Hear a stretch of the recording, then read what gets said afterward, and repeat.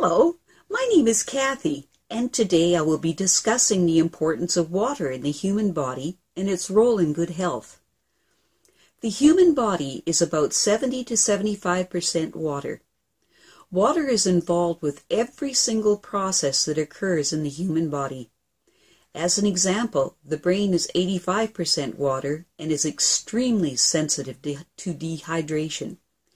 The human body has a kind of a ranking system as far as body process priorities go, and the functioning of the brain takes priority over all the other body systems when a person begins to become dehydrated. Few people understand that when you drink things like coffee, tea, beer, soda, or other beverages, that your body will actually get rid of more water than is contained in the actual drink. If you were to measure your urine volume after the beverage is taken, you will see that you have passed more urine than the total of the beverage you just ingested. It is water that regulates all the functions of the body. Water is such an important common element that we seldom think about just how important it is for our health and well-being. When dehydration is present in the human body, it will at first suppress and then eventually it will kill some aspects of the body. Dehydration is a serious issue. People need to understand how important water is for our health and well-being. As an example, water is the main source of energy for the body. It generates electrical and magnetic energy inside each and every cell of the body. It quite literally provides the power to live.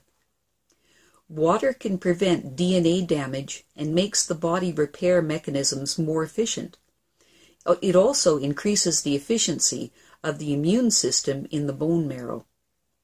Water is used to transport all substances inside the body and is the main solvent for all foods, vitamins, and minerals.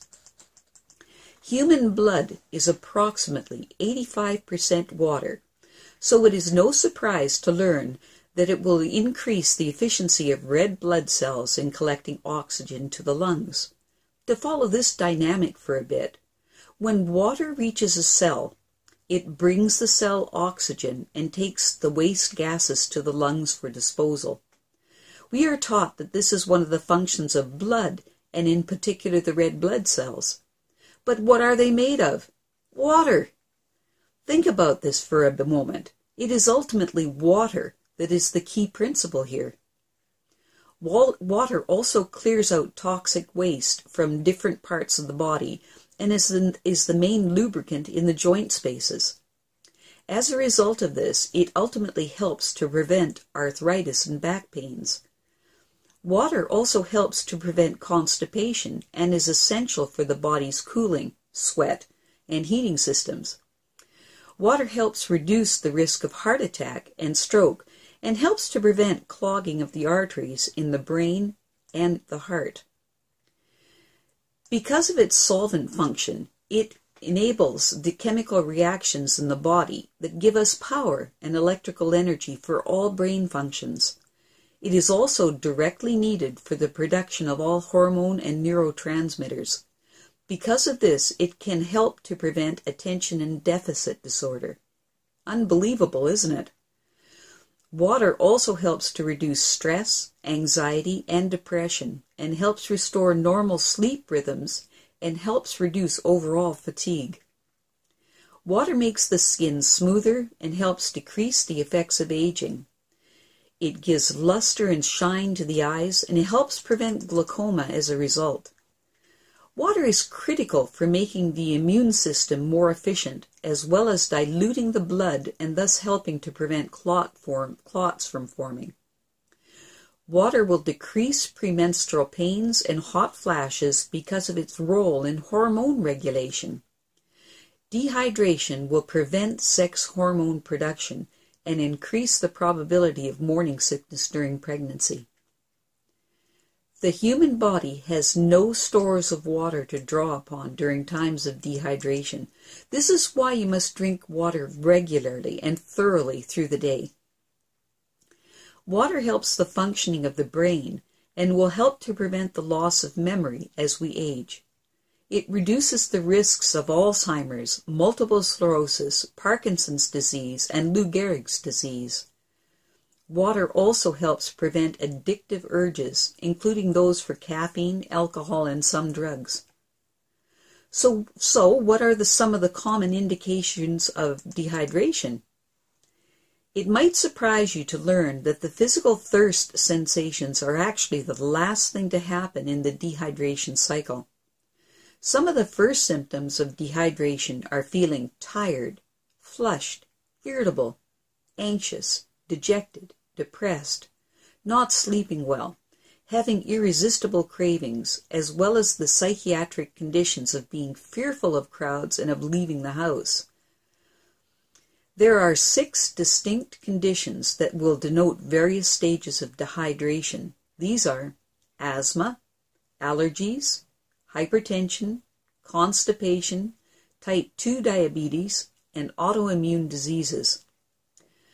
The following forms of pain are other indicators of dehydration: heartburn, dyspeptic pain, angina pain, lower back pain, rheumatoid joint pains, migraine headaches, and certain types of other headaches, colitis pain, fibromyalgic pains, bulimia, and morning sickness during pregnancy. If you don't drink water regularly every day of your life and don't understand the significance of pain, a shortness of breath, and allergies as signs of dehydration, you will force your body into a disease state. The body has a wonderful capacity to recycle its water, but even so, it will lose 8 to 10 glasses of water a day. More water is lost on hot days and when you're sweating profusely. As a result, you will need to replace that water each day, so strive to drink 8 to 10 glasses of water. Drink water about 30 minutes before each meal, and another glass of water should be drunk about 2.5 hours after eating to help to complete the digestive process. Remember to drink water first thing in the morning and before you exercise. As far as the body is concerned, water and other fluids are 2 different things. Coffee, tea, soda, alcohol, and even milk and juices are not the same as water. I know that this doesn't seem to make any sense because beverages are mostly water. But this is how the body functions, and it's important to understand this. Caffeine is a serious dehydrator of the body, so ingest caffeine in moderation. So to summarize, osteoarthritis, heart failure, repeated strokes, juvenile diabetes, type 2 diabetes, Alzheimer's disease, multiple sclerosis, Lou Gehrig's disease, muscular dystrophy, Parkinson's disease, certain types of cancers, and AIDS are some of the many diseases that occur with the various levels of dehydration. So remember to drink your 8 to 10 glasses of water a day. Well, that's it for now. To stay up to date with my latest videos, make sure to subscribe to this YouTube channel by clicking the red subscribe button right below this video. Well, until next time, stay naturally healthy.